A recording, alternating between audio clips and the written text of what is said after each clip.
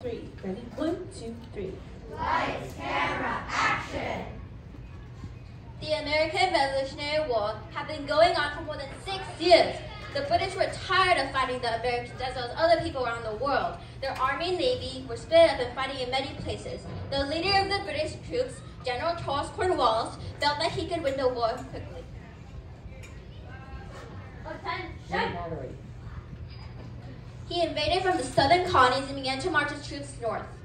Forward! At the same time, the French Navy attacked the British ships and defeated them. The Americans, along with General Rochambeau and the French troops, attacked Cornwallis and his men in Yorktown, Virginia. Attack! Hey!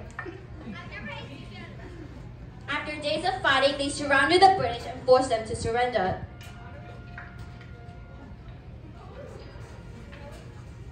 We surrender!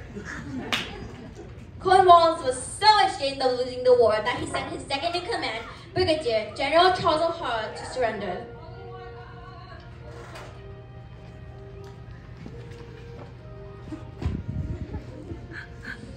General O'Hara tried to give the sword to General Rochambeau, who refused to take it.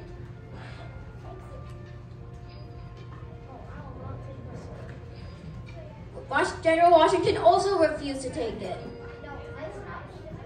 Washington had Brigadier General Benjamin Lincoln, his second-in-command, accept the sword.